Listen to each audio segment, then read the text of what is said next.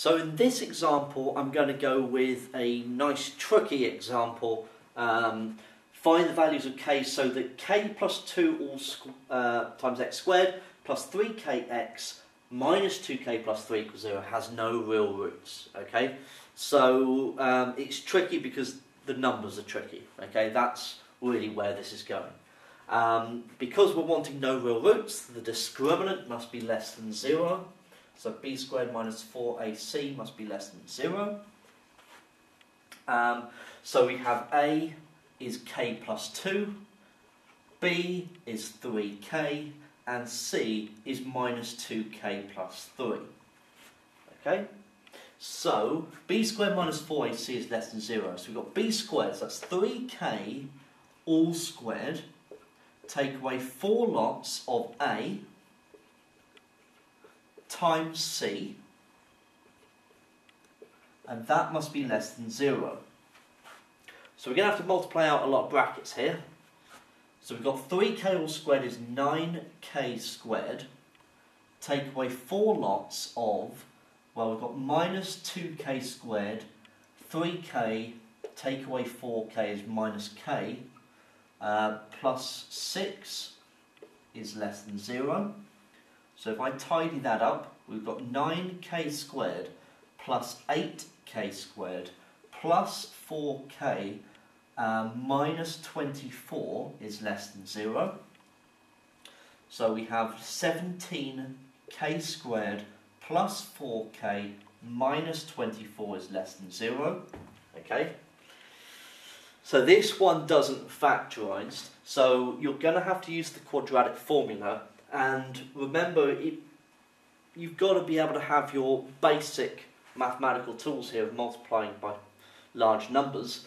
So, what we're going to have here is that k is equal to, using the quadratic formula, which remember is minus b plus or minus the square root of b squared minus 4ac all over 2a.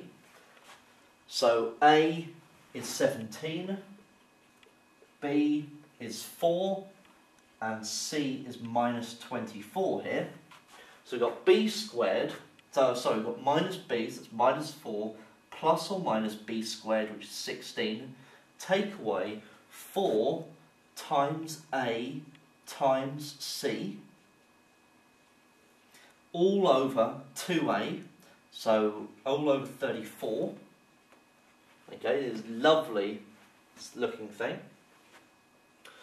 So we've got to work out what 4 times 7 times 24 is. Okay, so 17 times 2 is 34, so that's 68. So 68 times 24. 8, 16, 32. 6 fours are 24, so that's 27. 2 8s are 16, 2 6s are 12, 13, so 2, 13, 5, 6, 1. So 1, 6, 3, 2. So we've got minus 4 plus or minus 1, 6, 3, 2 square rooted. Sorry, I haven't added that to the 16, so we're going to need to add that to 16, so that's 4, 8. All over 34. Okay, now looking at that, 1648 is divisible by 16, so we can simplify that, so that's 103, so that's a square root of 103. Brings out a factor of 4, so we can divide everything by 2. So we've got minus 2 plus or minus 2 lots of root 103 over 17.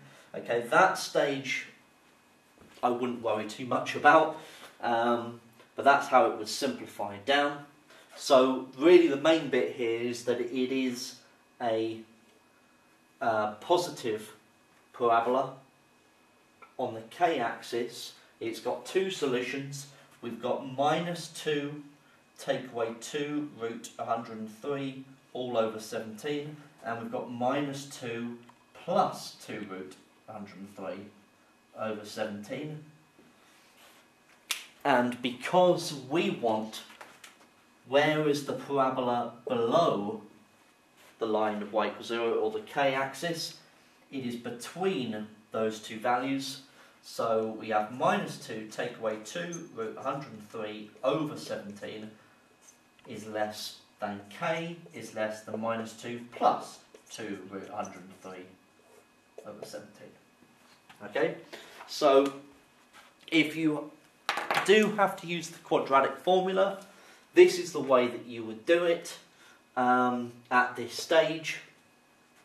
Find the two solutions and then find the region that you need. Okay, this is as tricky as they could possibly come.